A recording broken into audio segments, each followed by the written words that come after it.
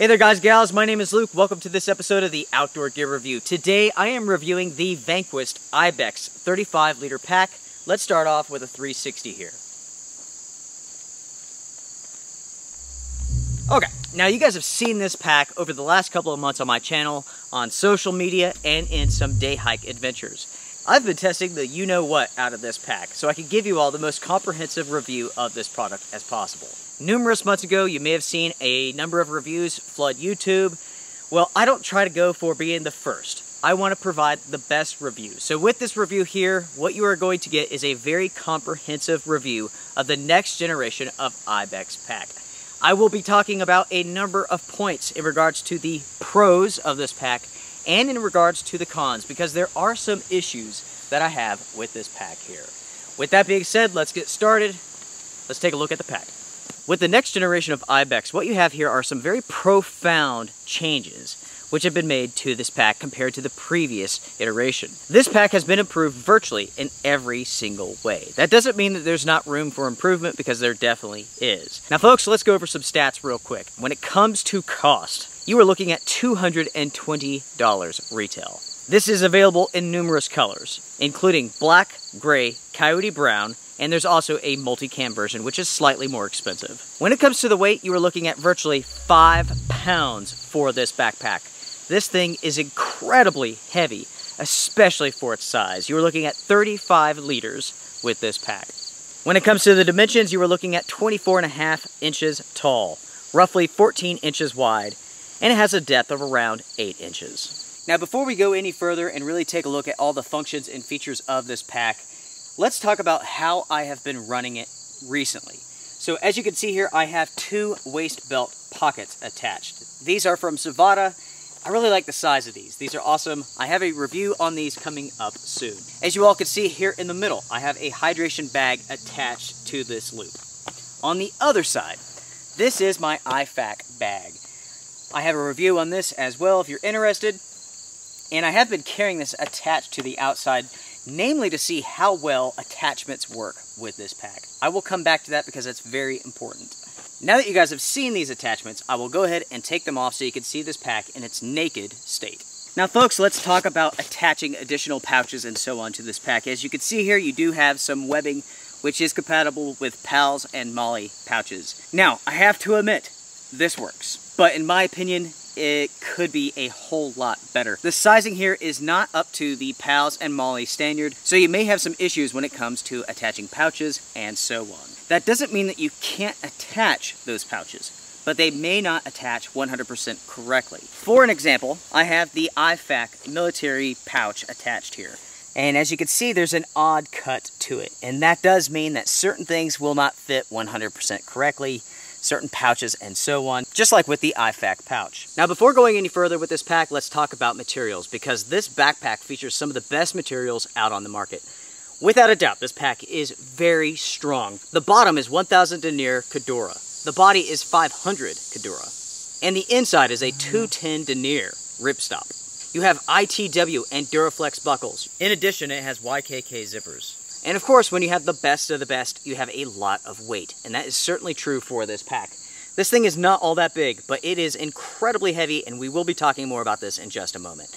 Now let's focus on the features and functions of this pack, all the pockets, and so on. Starting on the back here, you have a grab handle. This pack actually features 3 of them. 1, 2, and 3. Above that, on the lid, you have 2 pockets. Both of these are very, very good sized. Now, as I go through this video, I will be putting everything that I'm carrying, or I have been carrying, on the table, so you guys can see how much could fit inside of this pack. So with that top pocket, there's a ton of space here. On top of that, an additional pocket. It is in this pocket that I carry my wallet, my keys, my phone, when I'm hiking, and so on. Going down from those pockets on the front, you have a large section of hook and loop Velcro so you can attach pouches and so on. You have a loop right here so you can attach additional gear. Going down, you have elastic cord so you can stuff things in here if you want to. On the sides, you have additional loops so you can attach whatever you want. Connected to the stretchy cord, you have this lip. So if you stuff something down here, you actually have a lip to hold it. that works well. Going down even further, you have gear loops, so you can attach trekking poles, whatever it is that you want to.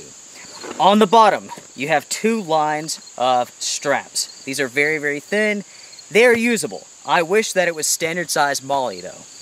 Flipping the pack over to its side, you have 2 compression straps. You have that webbing that we talked about earlier. You have a zippered pocket on this side, high visibility orange fabric, which gives you the ability to see what's inside of your pack easier. As you can see, you have some hook and loop right there, and then down to the bottom you have 2 pockets. The other side of the pack features the exact same functions and so on. You have that zippered pocket, you have the MOLLE, same high visibility fabric, hook and loop, and the 2 pockets down at the bottom. Now, one cool feature when it comes to the compression straps is that they can be tucked away. As you can see here, you have a little area where you can shove the buckle if you do not wish to use them. With the front strap, it can be tucked in as well. Just like so. With the design of this pack, this is essentially a U-shape or N-shape, depending on how you want to look at it. You have 2-way YKK zippers, very good pulls. I believe these are called Spartan pulls. The pack opens up just like so. So taking a look here at the back of the lid, you can see that you have numerous pockets. You have a large section of hook and loop for pouches and so on. With this pocket here, as you can see, you have a YKK zipper. You can also access this pocket from the outside. With the pocket down here, somewhat see-through material. Coffee, everybody needs that. I have a stove as well. Now when it comes to the main body of the pack, as you can see here, I have it loaded up with my jackets. I have a fire kit, stove kit, fleece blanket, some dry bags. I have a full-size United States Marine Corps tarp. Then I have 2 carabiners with me that I always carry just in case. Now on the inside of this, you have webbing here so you can attach pouches and so on. It is also hook and loop so you can attach Velcro pouches and so on. You have hook and loop on the sides. You have a hydration sleeve pouch. I believe a laptop can fit inside this as well. I'm not the type of guy who runs around with a tactical backpack and a laptop, so I can't tell you what size laptops fit in there. You have a strap here to support hydration bladders and so on. You have a port up here at the top for the hoses to run. And folks, that is pretty much it when it comes to the inside of the pack. Let's talk about the suspension system and harness. Now looking at the back of the pack, this has just about every feature that you would imagine. You have load lifters, of course you have the drag handle, which we talked about before. You have Velcro straps here for attaching gear. You have loops and so on. Fully adjustable sternum strap. Includes an emergency whistle. This does not feature quick release buckles. Now when it comes to this harness system, as you can see, this is fully adjustable. So you can get this to fit for you, for your son, and so on. When it comes to the adjustability of this pack, that really is a rarity when it comes to tactical and military grade packs. So considering the fact that you are able to tailor the fit for yourself or for someone else, that's very impressive. Now when it comes to the padding and the support, it is excellent. You have 2 large sections which are raised here to promote ventilation and so on. For the shoulders, you have large sections of padding that's also raised. For the lumbar support, very large section here, very comfortable. The waist belt, it's padded. Gone is that terrible 3-point buckle that Vanquest used before. Nice and simple, very, very easy, just like it should be with this one here. Excellent. Fully adjustable as you would expect. Now, with the waist belt, you can remove this if you want to. Honestly, I don't know why you would want to. This pack is heavy, you add gear to it, this pack becomes very heavy. You will want this waist belt. I have taken the waist belt out one time, ran it without it, and honestly, it's a pain in the butt to take out. It's a pain in the butt to put in. I would suggest just leaving it. If you do not want to use it, just roll it around backwards, use the buckle, attach in the front, and get it out of the way. That's much easier than taking this thing off. Now when it comes to the waist belt, as you can see here, you do have some straps so you can attach pouches and so on. It does work well. I do wish that this was standard size MOLLE and PALS webbing though. But with that being said, it is very, very strong and it does a good job of holding in your pouches. With all the gear that you see on this table, that is what was inside of my pack, and this is the gear that I carried with me on my most recent overnight adventure. Unfortunately, that is not a trip that I filmed because I was with my buddy Chris, and he does not like being on camera, which is understandable. Some people do not like being filmed. I get it, I get it. But as you can see here, this pack will hold a lot. And with this pack and all of this gear, it was not 100% full. There was plenty of room left. Let's see, my bivvy is not included because it's still soaking wet because it rained that night. So it's at home, drying out. Also not included is my food bag because I ate the food and so on. So with that being said, let's talk about the purpose of this pack. Being that it is 35 liters means that for most people, it will be a day pack, not an overnight pack. If you can go very minimalistic, you can use this for an overnight trip like I do. Now, talking about my adventures, this pack has been all around the country with me. I hiked with this at Glacier National Park as part of my cross-country adventure. I have taken this to Maine as well. I have flown with this pack. And speaking of which, this makes a very good carry-on. There's no issues when it comes to sizing. You can fit this under the seat in front of you. You can shove this in the overhead compartments as well. Again, no issues. I've carried this pack in the blazing sun with temperatures around 100 degrees, and I've carried this pack in the rain. So let's talk about both of those aspects there. This pack is surprisingly water resistant. Yes, eventually it will soak through. If you're planning on a wet hike, definitely carry some sort of pack liner with you. That'd be the smart thing to do.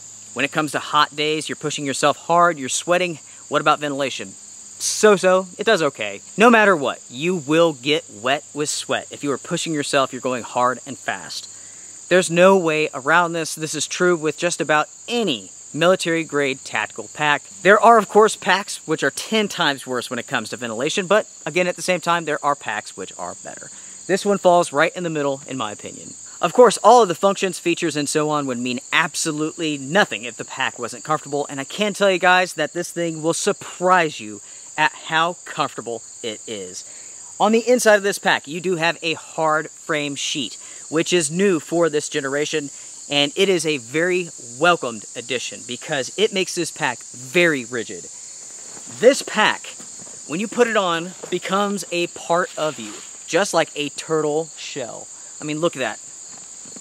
There's no sway, there's no wobble. It is amazing, it really is. Now, when you talk about comfort, you have to talk about weight. 5 pounds empty, this thing is a monster, and it will surprise people at just how much this thing weighs. You can add a handful of items for your day hike and so on, and it will be incredibly heavy. That is something that you really need to consider with this pack. This is not ultra light. You start adding things to it. I mean, 5 pounds by itself is very, very noticeable. Luckily, when you put this on, the weight just disappears. It fits that well. It fits so well, it really does become a part of your body. And that really is this pack's most impressive feature, in my opinion. It really is amazing how comfortable it is. And as you can see in this footage, I'm going up a very, very, very steep mountain with ease, The zippers are excellent. Plenty of pockets, organization options, again, all excellent. Since I've been talking about the positive aspects for this pack, let's talk about the negative, because there are a few things that I would like to see changed for the future, and there are a few things that you need to be aware of before you make your decision with this pack, because this pack will not be for everyone, and it's not just because it's super heavy. We've already talked about the MOLLE here. This is not a deal breaker by any means, but some pouches will not fit correctly because of it. I would personally like to see this panel being replaced with standard MOLLE and PALS webbing. And also, I would like to see more webbing on this pack. You can have a couple of lines here on the top. You can have some more webbing right here on the front. That would add a ton of expandability for this pack. And it's something that you need with a 35-liter pack. The more attachment options that you have, the more gear that you can carry with this system. And it really is a shame that this pack is missing that sort of expandability, considering how well it carries weight, because it really does do an amazing job. I do like the elastic here on the front, but I wish that this was easily removable and you had the webbing behind it. That way you can decide how you want to utilize this pack. Think of it as giving you more capability and more organization and customization options. Now, there's one more issue with this pack that I will touch upon before wrapping up this review, and that is this. Many people ask me if a pack will stand up or easily stand up on its own. This one will not stand up. In fact, it is very, very top heavy. You really have to have this thing leaning back at a very sharp angle for it not to tip over when it's loaded up. You have these two pockets here in the lid. You load those up, the balance of this pack is just way off. It doesn't matter how much weight you have in the bottom. Because it's so top heavy, this thing will fall over. It can be extremely annoying. Extremely annoying. As you can see here with the bottom of the pack, it slopes around. So right here is the pivot point. So as mentioned before, I mean, even at this angle when it's loaded, this thing will still fall over. It's amazing.